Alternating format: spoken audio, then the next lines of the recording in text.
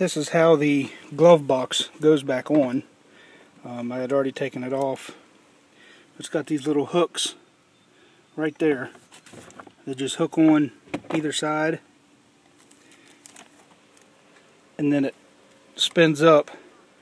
And you just take these little tabs right here, and I just basically push down on it to get it back up in behind there.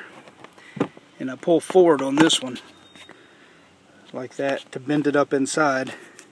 And once they get behind that plastic piece up there, which is the limiter, see, that stops it when you open the glove box.